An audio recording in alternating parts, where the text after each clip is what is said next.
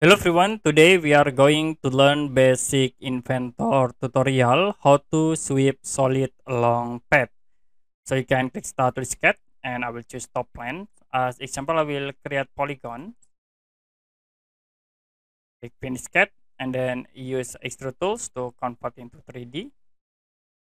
Now to use sweep tools, we need to create 4 paths. In here I will create new plan from 3 points. Okay, click from this 1, 2 and then 3. Click start to the sketch and then I will select at this plan. We can draw arcs as example for the path. This, click finish sketch.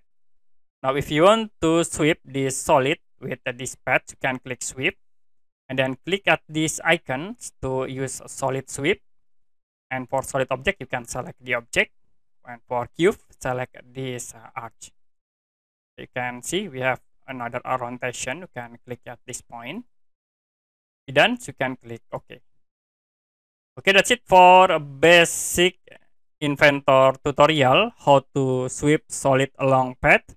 If you have any question about tutorial, you can comment below this video.